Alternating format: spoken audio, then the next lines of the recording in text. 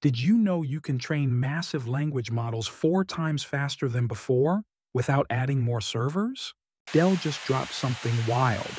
Their new PowerEdge Xe9780 and Xe9785 servers, paired with NVIDIA's HGX B300 setup, can now train large language models almost 4 times faster than the previous Xe9680 generation. That's a massive spike in speed, and it doesn't require extra server sprawl. How? It's all about the design.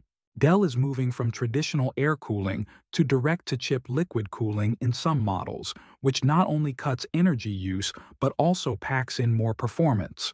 They're also squeezing up to 192 and even 256 NVIDIA Blackwell Ultra GPUs into a single IR7000 rack.